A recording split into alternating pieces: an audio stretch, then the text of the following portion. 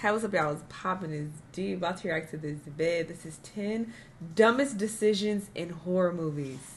They make a lot of stupid decisions in horror movies every time. You be yelling at the TV like, bro, why would you do that? But it's very common. I think it adds to the appeal, actually. I think they do this on purpose so that we get all emotionally invested into what's happening. But anyway, let's see what stupid decisions they make in this video. Let's watch. Anyone who's watched a horror movie knows one thing. The characters make horrible decisions. Absolutely. But if they made good decisions, odds are we wouldn't have the movie. So here are some horrible decisions made by characters in horror movies. And I hope it goes without warning that there are spoilers ahead. Number 10, Jeepers Creepers checking the pipe. After practically being chased by a terrifying lunatic truck driver in the middle of literal nowhere, they get out the goddamn car. Our main protagonists, Dari and Trish, spot the shady, sinister-looking character who is driving the truck, depositing what looks like a rolled-up corpse into a pipe at the side of the road.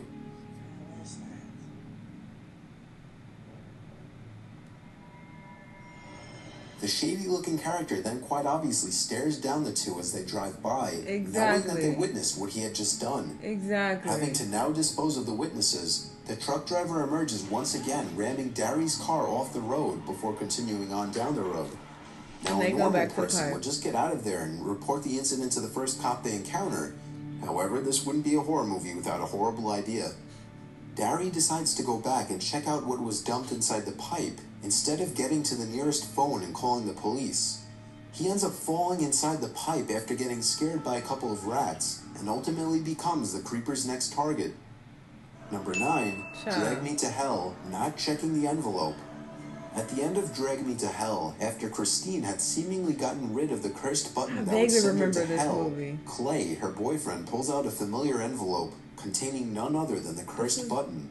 It turned out she had mistakenly gotten rid of Clay's envelope containing a quarter instead of the one containing the button. Had Christine simply made the right decision and checked the contents of the envelope first, she would have been freed from the eternal curse. Yeah, she got dragged. Yeah, I remember that.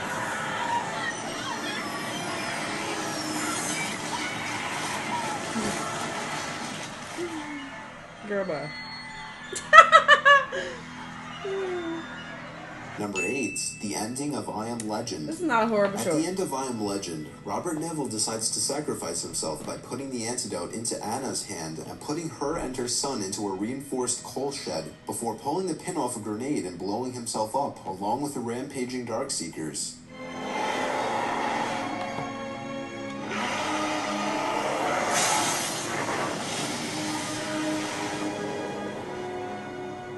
What he could have done differently, though, was just lob the grenade at them and get into the shaft, since it can obviously fit another person, and it would only take 2 steps for Robert to get inside. Number 7, maybe it's Helen's death. I Know What You Did Last Summer. People said that about Titanic, too. They just like, it was enough room for him. He didn't have to die. He could have, stayed on that shit with Rose. But, it adds to the appeal of the movie. But sure, I agree. While on the run for her life from a crazed hook-wielding killer, Helen finds herself only a few feet away from freedom, where a marching band and onlookers are seen walking by. But Helen's pointless and foolish decision to turn around and look behind her at the last possible moment, instead of running into the crowd of people, is nothing short of moronic. Yeah, this was stupid. She does to a stop. Death that could have been easily avoided. Like, girl, what? When you heard the noise, you should have just ran faster. Yeah, this is stupid. You deserve to die. Number 6, The Hand Trap, Saw 2. Addison's death is one of the most easily avoided in the entire Saw series. Inside of a glass box with 2 holes in it is an antidote. If Addison were to walk to the other side of the box, she would have seen a lock with a key sticking out of it, which in turn would have unlocked the box and allowed her to access the antidote without harm. However, she makes the rash decision to put both of her hands inside of the holes, getting herself caught in the blades fitted in the holes. Both of them. That girl. Number 5, not closing the beach in Jaws. After hearing the news of a giant great white shark on the loose near the shore, Mayor Vaughn refuses to close the I don't watch real old movies. don't want to see that. If they came out before 1990, I don't want to watch it, and that's pushing it. I don't want to watch it. I'm pretty sure Jaws is like giving 70s, 80s. I'm sorry. The graphics are too bad. Even if the plot is good, I don't want to see these terrible graphics. It's not worth my time. Local beach and safeguard its citizens. Look, we depend on the summer people here for our very lives. You're not going to have to solve those issues. We're not only going to have to close the beach, we're going to have to hire somebody to kill the shark. I mean, we're going to have to tell the Coast Guard. We're going to have to contact shark research. Deciding tourism income is more important than the actual safety of those tourists. Mayor Vaughn soon learns of the consequences for his greedy mistake.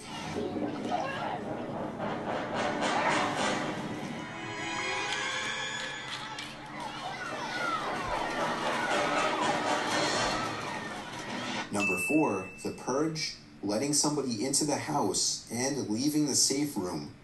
There were so many horrible decisions made in this movie that it would be hard not to include more than one. Firstly, one of, if not the biggest one, was when the son, Charlie, decided to disarm the house security system to allow a stranger into his home on the night of the purge, when any stranger can rob you, hurt you, or kill you and your entire family and get away with it. He felt bad? Not to mention, this man is also being chased by purgers. Oh, he felt bad.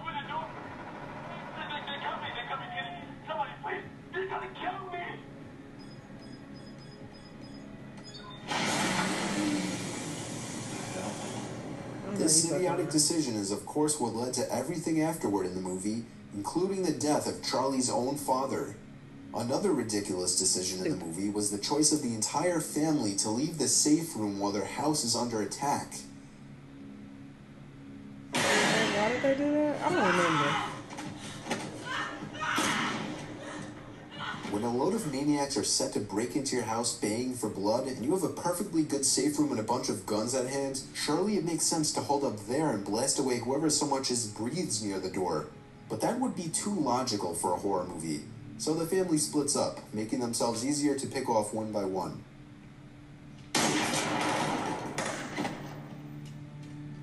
Number 3, Halloween Resurrection, trying to unmask Michael Myers. In the beginning of the 8th installment of the franchise, Laurie Strode finally captures Michael Myers.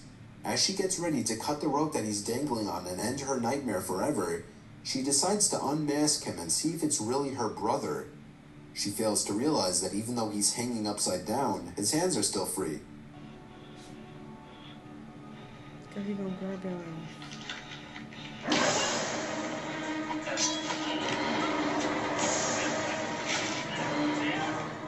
Number 2, Scream. I don't like Halloween or Jason. When the Ghostface killer traps Tatum in the garage, she actually manages to put up a good fight for a bit, getting the killer on the ground several times.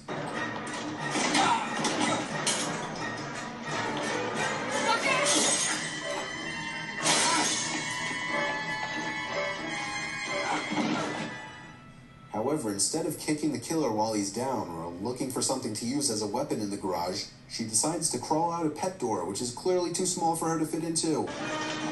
This is so fake. This will never happen.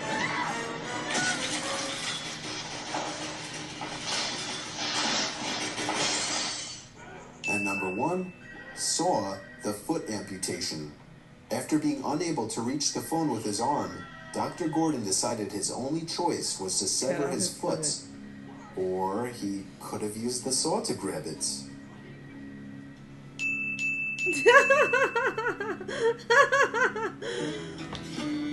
What the fuck? That is true. Gordon decided his only... After being unable to reach the phone with his arm, or... After being unable to reach the phone with his arm, Dr. Gordon decided his only choice was to sever his foot. Or he could have used the saw to grab it. That saw was long as hell. You could have easily used it to pull the phone to you. Bye. You just didn't want no foot at this point. This is the other reason why I don't like watching older movies and specifically older horror movies, because they doing stupid shit like this. Like, yes, the graphics are terrible, but additionally, they're doing things that don't make no fucking sense at all. It's like, all right, this makes no sense whatsoever. Now, in the more modern horror movies, they will still make stupid decisions, but it's more so like, oh, let me go check because I hear a noise. Like, who's out there? You know, it's that type of stupid shit. But even that is a little bit relatable, because if it's your fucking house, you want to, know somebody in your house. You want to go downstairs and see if a nigga is there. With a weapon, of course. But, that's more understandable. But this is just stupid. Nobody would do these things. Y'all let me know what y'all thought, though. Let me know what other videos you want to watch, and I'll see you on the next one. Bye.